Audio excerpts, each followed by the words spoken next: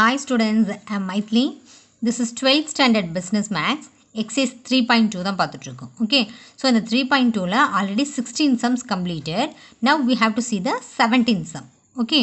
So இப்போ இந்த 17th sumல என்ன கொடுத்திருக்காங்கன்னா the marginal cost function of a commodity is given by MC.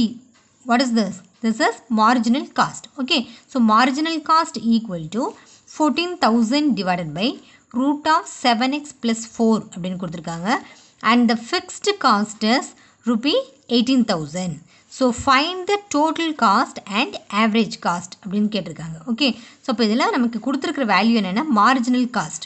So marginal cost வந்து எவ்வளோ அப்படின்றத கொடுத்துருக்காங்க. எப்போவுமே மார்ஜினல் காஸ்ட் கொடுத்தாங்கன்னா அதில் இருந்து நம்ம காஸ்ட் என்ன அப்படின்றத கண்டுபிடிக்கணும். ஓகே அப்போ மார்ஜினல் காஸ்ட்டில் இருந்து காஸ்ட் கண்டுபிடிக்கிறதுக்கு we have to இன்டெகிரேட் பண்ணால் தான் நமக்கு காஸ்ட் கிடைக்கும். அது போக என்னென்ன கேட்டிருக்காங்க and then listen marginal cost value கொடுத்துருக்காங்க. அதே மாதிரி ஃபிக்ஸ்டு காஸ்ட் வந்து எவ்வளோன்னு கொடுத்துருக்காங்க ரூபி 18,000. ஸோ இதில் வந்து நம்ம என்னென்ன ஃபைன் பண்ணணும்னா டோட்டல் காஸ்ட் என்ன, அதே மாதிரி ஆவரேஜ் காஸ்ட். ஓகே ஸோ இப்போ டோட்டல் காஸ்ட் என்னன்றதை கண்டுபிடிச்சிருக்கணும், அதே மாதிரி ஆவரேஜ் காஸ்ட் வந்து எவ்வளோன்றதை கண்டுபிடிக்கணும். Okay will do C just right first what is given. Okay so given marginal cost that is equal to 14,000 divided by root of 7x plus 4 இவ்வளோ கொடுத்துருக்காங்க. Okay and then one more information that is fixed cost. So அப்போ fixed cost எவ்வளோ கொடுத்துருக்காங்க that is 18,000. So இப்போ 18,000 அப்படின்றது fixed cost அப்படின்னு கொடுத்துருக்காங்க. So இப்போ இந்த மார்ஜினல் காஸ்ட்டில் இருந்து நமக்கு வேண்டியது cost. Okay, cost means that is total cost.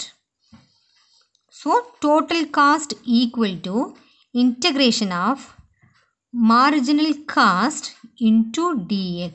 இதுதான் total cost. Marginal costல இருந்து cost கண்டுபிடிக்கிறதுக்கான formula. Okay, integration of marginal cost into dx plus k ஒரு constant term என்றது போடுவீங்க. Okay, so this is equal to integration of marginal cost என்ன கொடுத்திருக்காங்க that is 14,000 divided by root of 7x plus 4.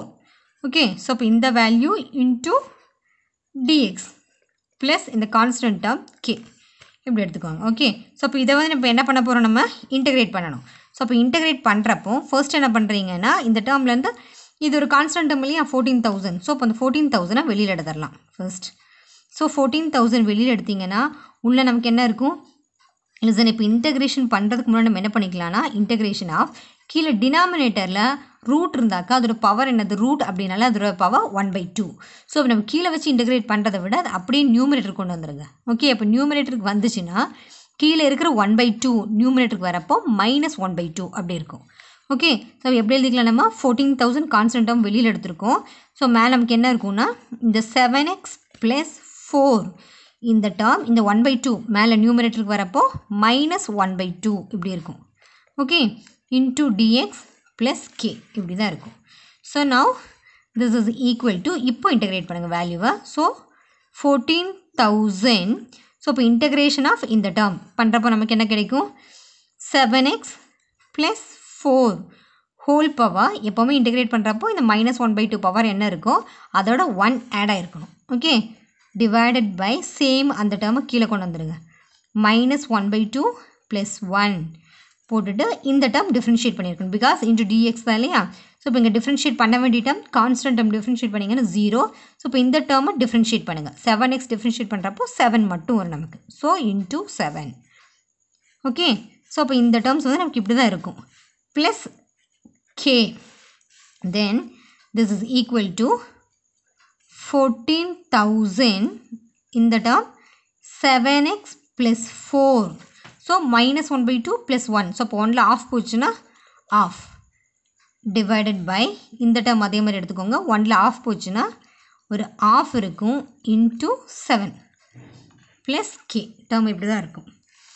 Next line this is equal to இந்த 14,000 அப்படி எழுதிக்கோங்க இந்த power 1/2. So அப்போ அதை நம்ம இப்போ எப்படி எழுதிக்கலாம் ரூட்டுக்குள்ளே எழுதிக்கலாம் root of both are same ஒன்லிலும். So root of 7x plus 4 அப்புறம் கீழே நமக்கு எந்த டேர்ம் என்ன இருக்குது 1/2 into 7. ஓகே, அப்போ நம்ம டோட்டலாக இந்த 1/2 into 7னா அதை நம்ம எப்படி எழுதிக்கலாம்? 7 divided by 2. 1 7s are 7/2. So அப்போ இந்த 7/2வை நான் வந்து இப்போ நியூமரேட்டருக்கு எடுத்துகிட்டு போக போகிறேன். ஓகே, ஏன்னா இன்னொரு ஸ்டெப் வேணால் எழுதிக்கலாம். 7 divided by 2 plus k. So இப்போ என்ன பண்ணுறீங்கன்னா இந்த டினாமினேட்டர் இருக்கிற 7/2 நியூமரேட்டருக்கு போச்சுன்னா ரெசிப்ரோக்கல் ஆகிடும். ஓகே, ஸோ 14,000 into 7/2 மேலே வரப்போ 2/7 root of 7x plus 4 plus k.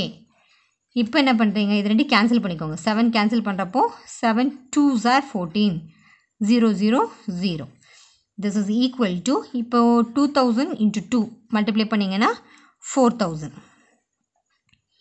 4000 root of 7x plus 4 plus k. இது உங்களோட எந்த வேல்யூனா இதுதான் நமக்கு கிடைச்சிருக்கிற டோட்டல் காஸ்ட். சரியா, டோட்டல் காஸ்ட் வந்து நமக்கு இவ்வளோன்னு கிடச்சிருக்கு. நம்ம எப்போவுமே இப்போ என்ன பண்ண போகிறோம்னா இதில் ஃபிக்ஸ்டு காஸ்ட் வந்து இப்போ இவ்வளோன்னு கொடுத்துருக்காங்க நமக்கு கொஷின்லேயே. ஸோ ஃபிக்ஸ்டு காஸ்ட் எவ்வளோ கொடுத்துருக்காங்க? Fixed cost Ruby 18,000. Fixed cost வந்து நமக்கு 18,000 அப்படின்னு கொடுத்துருக்காங்க. ஸோ எப்போ இது 18,000 இருக்கும்? எப்போவுமே என்னென்னு எடுத்துருக்கோம் நம்ம? When X equal to 0. Fixed cost 18,000 கொடுத்துருக்காங்க. எல்லா சம்ஸ்லையுமே இந்த கான்செப்ட் நம்ம எடுத்துருவோம். When X equal to 0. X equal to 0 அப்படின்னு இருந்ததுன்னா இதோட கான்ஸ்டன்ட் டேர்ம் என்னவாக இருக்கும்? ஓகே, ஸோ அப்போ எக்ஸ் ஈக்குவல் டு 0 அப்படின்றப்ப நம்ம என்ன ஆகிடும்? இந்த டேர்ம் இது ஃபுல்லுமே இந்த டேர்ம் ஃபுல்லாக நமக்கு 0 ஆகிடும். ஸோ நம்ம எடுக்கிறப்போ கேவோட வேல்யூவும் சேர்ந்து என்னவாக வரும் நமக்கு? K equal to 18,000. Okay, fixed காஸ்ட்ன்றது தான் நமக்கு 18,000 கொடுத்துருக்காங்க இல்லையா? ஸோ அப்போ ஃபிக்ஸ்டு அப்படின்னு என்னது? அது ஒரு கான்ஸ்டன்ட். எப்போவுமே அது வந்து 18,000 தான் இருக்கும். அதனால் வென் எக்ஸ் ஈக்குவல் டு 0 அப்போ நம்மளோட ஃபிக்ஸ்டு காஸ்ட்ன்றது அது K. Okay, constant term. So K equal to 18,000. So அப்போ இது எடுத்துகிட்டு போய் இந்த கே வேல்யூ எடுத்துகிட்டு போய் இந்த டோட்டல் காஸ்ட்டில் சப்ஸ்டியூட் பண்ணிக்கோங்க. Therefore, total cost equal to the 4,000 root of 7x plus 4 plus இந்த கேக்கு பதிலாக 18,000. அப்போ இதுதான் நமக்கு கிடச்சிருக்கிற டோட்டல் காஸ்ட். டோட்டல் காஸ்ட் தான் கேட்டிருந்தாங்க இல்லையா? அது போக நெக்ஸ்ட் என்ன இன்ஃபர்மேஷன் கேட்டிருக்காங்கன்னா ஆவரேஜ் ஃபங்க்ஷன். நம்மளோட ஒரு ஆன்சர் முடிஞ்சது. Next one is average cost. Average cost கேட்டிருக்காங்க இல்லையா? ஸோ இப்போ ஆவரேஜ் காஸ்ட் அப்படின்றத நம்ம சிம்பிளாக ஏசி அப்படின்னு எடுத்துக்கலாம். இதுக்கு என்ன ஃபார்ம்னா நமக்கு total cost divided by X. நமக்கு சிக்கு என்ன கிடச்சிருக்கோ அதை போட்டுக்கோங்க, டிவைடட் பை எக்ஸ். அப்போ நமக்கு சிக்கு வந்து என்ன விலை கிடச்சிருந்தது? That is 4,000 root of 7x plus 4 plus 18,000. Okay, அப்போ இதுதான் நமக்கு வந்து சிக்கு கிடச்சிருந்த ஆன்சர். ஸோ அப்போ இந்த வேல்யூ டிவைடட் பை எக்ஸ். இப்படி உங்கள் ஆன்சர் எழுதினாலும் சரி, அப்படி இல்லைனாக்கா we can write 4,000 divided by x root of 7x plus 4 plus 18,000. ஏன்னா அந்த 2 டேர்ம்ஸ் இல்லையா? ஸோ அப்போ தனித்தனியாக இந்த எக்ஸை போட்டுக்கோங்க, டிவைடட் பை எக்ஸ். ஸோ அப்போ இதுதான் உங்களோட ஆவரேஜ் காஸ்ட். இதில் ஏதாவது உங்களுக்கு டவுட்ஸ் இருக்குன்னா கமெண்ட் பாக்ஸில் எழுதுங்க. என்னோடய வீடியோஸ் உங்களுக்கு பிடிச்சிருந்ததுன்னா சப்ஸ்கிரைப் பண்ணுங்கள், லைக் பண்ணுங்கள், ஷேர் பண்ணுங்கள். தேங்க்யூ.